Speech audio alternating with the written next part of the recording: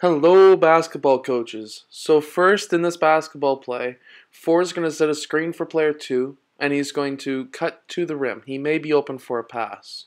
And 5 will then pop out to the three-point line. Next, 4 will then pop out to the three-point line himself, and 1 will pass for the ball. 1 will then cut down to the right post. 5 will then cut to the free throw line. He may be open for a mid-range shot. And 3 will fill player 5's spot. 5 will then clear to the right side.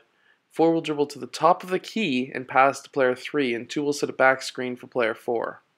4 will use that back screen and will be open, hopefully, for a three-point shot, or a lob pass and then a three-point shot, like in the video you will see next.